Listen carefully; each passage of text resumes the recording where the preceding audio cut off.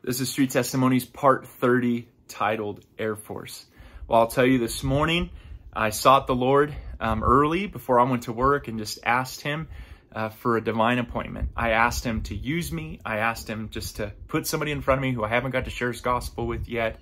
And I will tell you, up until this moment, I've been working for the Air Force now for 2 months this month, and I've got to share Jesus with a lot of people, but not like the full gospel, getting to pray with people. And it seems like there's a lot of hard hearts where I'm working at, praying for God to soften them. I think one of the greatest things that I struggle with at my current workplace is how much Jesus' name is blasphemed and disrespected and dishonored, right? We know, like the word of the Lord says, right? His law says, right? 10 Commandments, right? Shall not take the name of the Lord your God in vain, right? And it says he will not hold him guiltless who uses his name in vain. And so I could tell you every single day at work, I hear it from everybody, from management to everybody at the bottom. And so it's sad. Nonetheless, I'm just asking God, Lord, please grant me opportunities. Please help me to share. And so today I was at the gym and there was this man there. I thought that he was somebody who was emailing me previously before going to the gym about some other stuff. And so I was like, hey, are you so-and-so? He said, no, I'm not. I'm Lieutenant so-and-so. And so I sit there and we spark up a conversation, and I said, hey man, I'm new. I said, I'm just trying to get to know everybody and, you know, shake people's hands and just introduce myself. And I'm happy to be here. I'm excited to be here. I said, I don't know necessarily what the Lord has in store for me yet, but I'm here. And he's like, well, where'd you come from? And I shared with him about, you know, being at NASA, which is only 15, 20 minutes away down the hill from the base I'm at right now.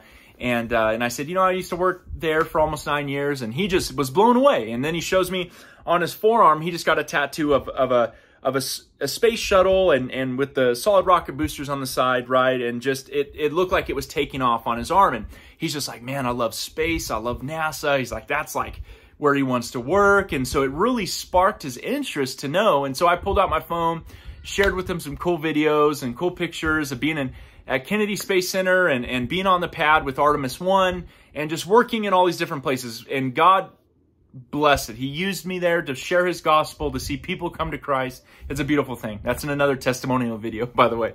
But the point is so it opened up the door. And as I'm talking with this lieutenant, I just asked him, because every time I would say something about something that God allowed me to do, he would use Jesus' name to express like, oh, wow. He would use Jesus' name. And so at one point, he's just like, man, you know, and I said, man, to tell you the truth, I don't have a degree. I said, I don't have any pedigree. I said, the one whose name you continue to use, I said, I use it a little bit differently, and I use it to bring praise and glory to him, because the only reason I worked there, the only reason the opportunity was there was because of him. And then I shared my testimony. I said, just a couple weeks ago, I'm 12 years clean, 12 years free from alcohol and drugs and porn addiction and cheating on my wife and wanting to kill people for money and homelessness and just all of everything that I was living. I was completely dead in my sins, and Jesus brought me to life. He made me a new man and forgave me and truly set me free from myself, from my sin, from his coming wrath. Like I'm a new creature today, 12 years later. And he couldn't believe it, right? He's looking at me saying, there's no way. And I just shared with him, I said, God put me there. He allowed me to be there, and that to be a witness for him and an example, and to testify of him, of his gospel, of his word, of his goodness.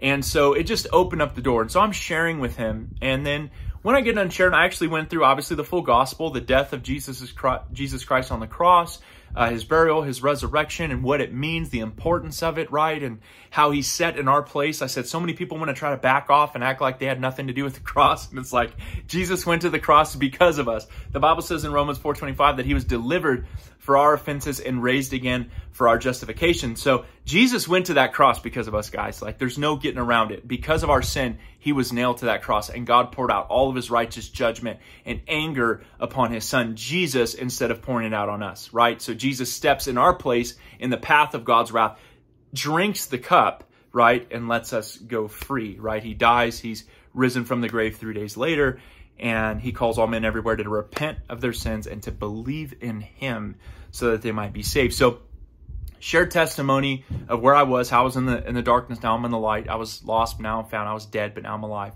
Shared with him about the grace of God. Shared with him the goodness of God in sending his son, the full gospel. And then so when I got done sharing, I just asked him, I said, so where are you at with Christ? And he says, man, that's a good question. He says, well, he says, I used to follow him. I used to walk with him. And he said, to tell you the truth, he says, it's a really, really bad excuse. He says, but it's an excuse. He said, I don't know how to, you can't sugarcoat it. He says, I got too busy. And so it seemed like, what went away in my life wasn't the stuff that don't matter. It's the stuff that do matter. He said, so I'm in the military. I got so much going on here. I just got married. I, have a baby on the way, and I just God took the back seat. Now God's not even in the car anymore. And so I'm listening to him, and I'm just like, man, right? And I totally get it, right? So many people will put so many things before God, right? And then they will make excuses. We all do. We all make excuses. Why we can't read our Bibles, why we can't pray, why we can't share with other people, why we can't go out and evangelize, why we can't go to church, why we can't. We got all of these reasons and excuses why we can't do all of these things. But if it's truly a priority to us, which it should be, we will make it happen. We will do what needs to happen to do it. Just like every day we go to work to get a paycheck. It's like we're there early. We'll stay late. We'll work overtime. We'll work weekends if we have to, because that paycheck. And it's like, well, Jesus is better than a paycheck. So anyways, he shares this with me. And just so you know, Jesus says, if you put anybody before me, you're not worthy of me, right?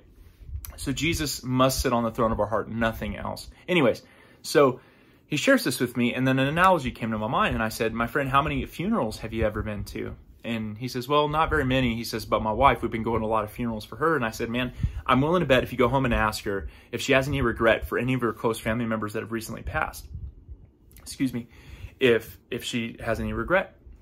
And what I mean by that is, man, I wish I would have called him. I wish I would have talked to him. I wish I would have, reached out to him or visited him one more time to let him know how I feel, or to tell him that I love him, or whatever it is, right? And I said, and now the opportunity's gone. It's all lost. And I said, now that person's inside the casket, and you can't just go shake their shoulders and say, come on, get up. Let me tell you one more time what you mean to me, and whatever, catch up on lost times, or let go whatever needed to be let go, or forgive, or whatever it is, right?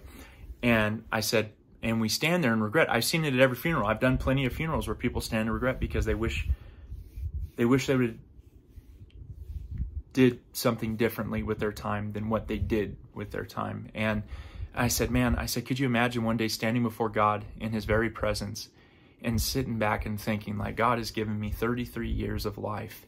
And it's like, man, God, I wish I would have made you a priority. I wish I'd have read my Bible. I wish I would have prayed. I wish I would have fellowshiped with your body. I wish I would have sought you and told more people about you. I wish I would have taught my children and my wife. And I wish I would have done what you told me. And I wish, and all these things. And just like at the funeral, just like now, it's too late. It's too late to get right. It's too late to say what needs to be said or do what needs to be done. It's too late. And he's just like, man, he says, I get it. I understand. He says, dude, I needed this. I needed to get put back on track. And he says, this is what I needed.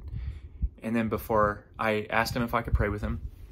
And I asked the Lord to please draw him to himself, and to please save him, and to give him a hunger and a thirst for his word, and a hunger and a thirst to follow him, and to make him a priority.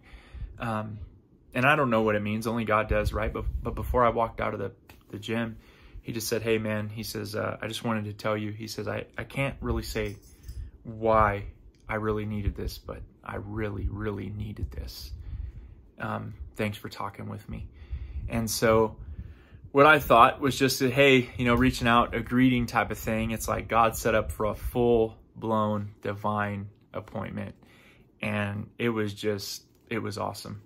I was just rejoicing. I was like, this is why I'm here. I'm here to glorify God. I'm here to bring praise to his name. I'm here to share Jesus with everybody that I work with. I'm there to be an example in my work ethic and how I walk and talk and what I say and what I do, right? All of it. It's all for Jesus. And I'm just so very thankful.